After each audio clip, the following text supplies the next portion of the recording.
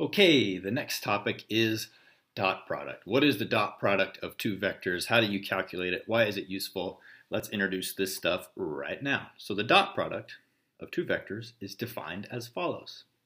If A is the vector A1, A2, those are the x and y components of A, and B is B1, B2, then you can calculate A dot B. I know you're used to a dot being multiplication, but with vectors, it's not multiplication, it's the dot product. So A dot B equals, you just multiply the x components, and then you add that to the product of the y components.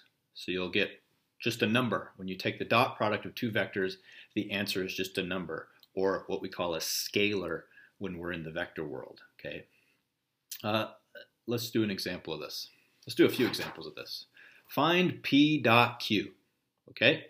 Well, here's P. Let's do this 3 different times, okay? P and Q. P is the vector 3, 6. Q is the vector negative 4, 2. You could graph those. There's no need because finding the dot product is just a matter of multiplying the x components, A1 and B1, multiplying the y components, A2 and B2. So here our x components are 3 and negative 4. So let's write P dot Q equals 3 times negative 4 plus 6 times 2. 3 times negative 4, that's negative 12. Plus positive 12, that equals 0. That vector has a product, a dot product. Those vectors, P and Q, have a dot product of 0. Okay? That means something. We'll get to that in a second. Part B. Oh, what the? Oh, these vectors are written differently. If you watched the last video, this is no surprise to you. This is component form, standard component form for vectors.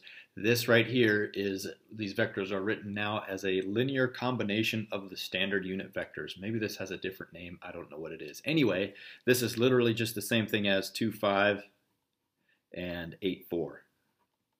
So don't be confused because of these i's and j's. That's all it means. Okay, so finding the dot product goes the same way. It's the x components, which are 2 and 8. So P dot Q equals 2 times 8 plus the product of the y components, 5 times 4. 2 times 8, 16, plus 20, that's 36. So P and Q have a dot product of 36. Okay, one more.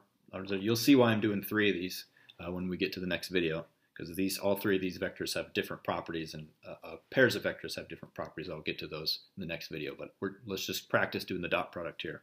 Dot product for part C, P dot Q, is the x components, negative 1 times 6, plus the y components, the product of the y components, negative 9 times 54. Oof, I might need my calculator for that one. Negative 1 times 6 is negative 6, plus, let's see, 10 times 54 would be 540, and take away one of those 54s. 496. Let's double check that. 9 times 54. 486. Oops, forgot to carry the 1, I guess, literally. So negative 6 plus negative 486. And when we add those together, negative 6 plus negative 486, we get negative 492 is the dot product of P and Q in that case. Okay, so it's as easy as multiplying and adding.